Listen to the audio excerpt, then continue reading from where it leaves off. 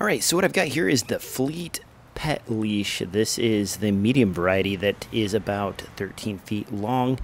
It has DELE on the logo.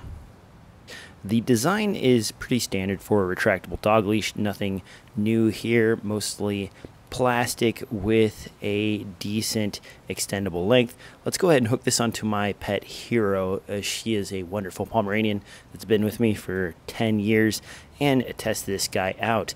Taking her out on the leash, she is a very small dog, so obviously not a lot of pull to this particular dog, but she seems to be doing just fine, able to retract this and pull it out without any issue. If you need to tug a little bit, there is a clickable button that allows you to lock the leash into place, and if you push it one more time, you'll release it.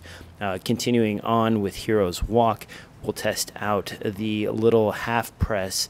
If you half press this here, then you can tug on it without locking it into place, as you can see right there. Works pretty good. And again, the leash seems to stay pretty straight.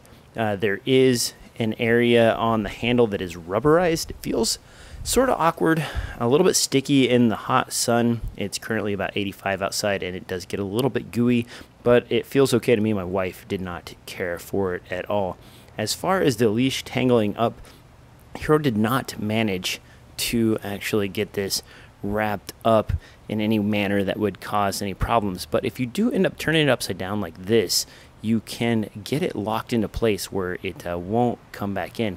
This also happens when you let go of it and release it to the reel, which is a little bit irritating. It does have this round opening though that sort of keeps it from getting into trouble.